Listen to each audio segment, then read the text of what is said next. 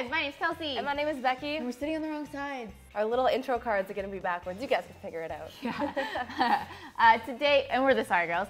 Today we are doing these DIY floor poofs. And floor pillows. They're super popular right now. We needed to get our hands on this trend without spending hundreds of dollars. So we DIY'd them as we do. Before we get into this video, you guys know that we would love it if you could subscribe and join our family. Bless if you're already subscribed. If you're not, feel free to press that red button. You can see more DIYs in your inbox every week. And once you subscribe, you can recommend videos like these ones, because I know you guys wanted more decor. You're like, I'm done with Halloween, give me the decor.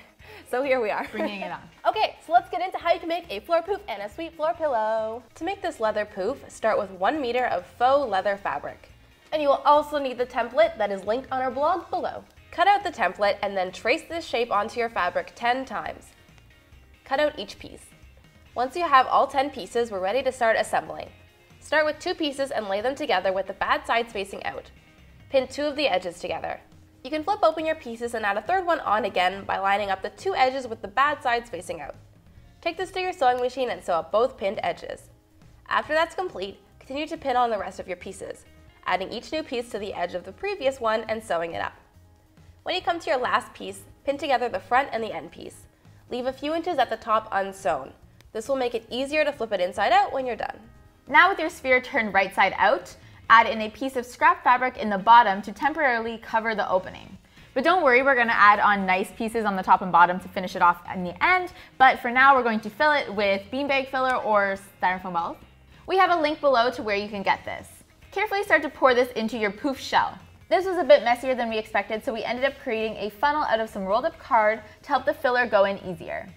Periodically, you'll want to pick up and shake the poof to help the filler settle into the bottom and sides easier. And you want to fill this as much as possible. Next, using a needle and thread, tightly sew up the top opening. You can do this by stitching back and forth between the tips of the side pieces. Make sure it's sewn well enough so that no filler can escape. Don't worry about it looking too pretty at this point. Flip the poof over and sew up the other opening the same way. As a final step, we're going to add 2 pretty end pieces to cover up the openings. We used a bowl, but use any circular object you have to trace 2 circles onto the rest of your fabric. Because we want the stitches here to look intentional, we're switching to a thicker embroidery thread as opposed to a regular sewing thread. Place one of your circles on the top of the poof and stitch large, even stitches around the circle. Knot and cut the thread, and then flip your poof over and add on the second circle in the same way. And now your floor poof is complete! So to make our giant floor pillow, we're starting with 1 meter of this rose faux suede fabric. We measured and cut out 2 25-inch by 25-inch squares. To make the shape more 3D, we cut out 6-inch tall side pieces to go around the floor pillow. So ideally, if you had enough fabric, this would just be one long piece that's 6 inches by 100 inches, but instead, we're going to have 4 26-inch by 6-inch pieces.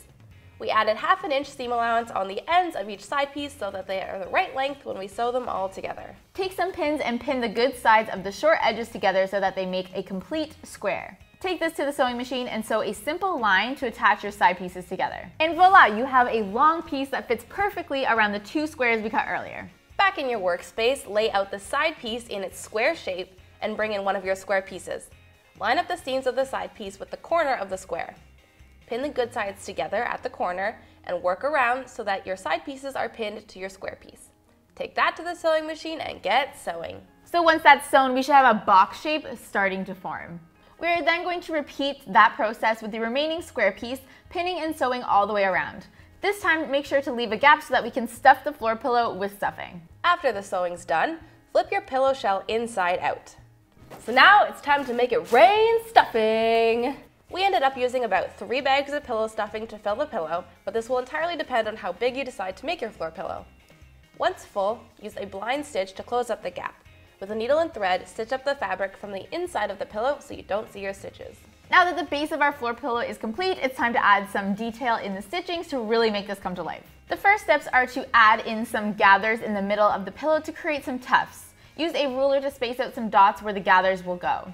We added 1 directly in the center and then 4 around it, about 7 inches in from each side. Because we made our pillow fairly thick, you'll need a long needle for this. Tie a knot in the end of your thread and then stick your needle through the pillow at one of your dots and then come out the other side.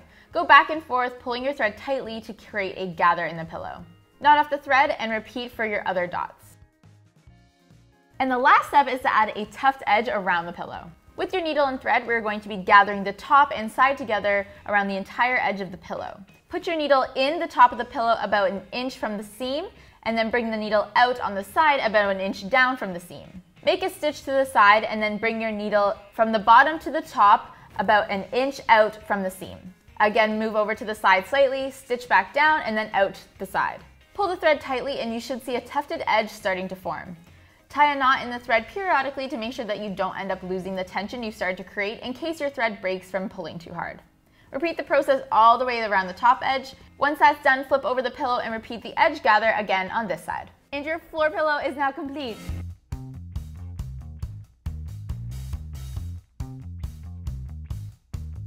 Thanks guys for watching this tutorial. If you liked it, make sure that you like it. And if you love it, again, make sure you sub it because we want to grow the fam so much. You guys are amazing, incredible people. Thanks so much for watching. Feel free to leave any video ideas below that you want to see, DIYs, we're always into it. Holidays are coming up, so we can start thinking about that and getting into that. So do let us know. We love to hear your feedback. We love, love, love. All right, we will see you next week, guys. All right, bye. Bye.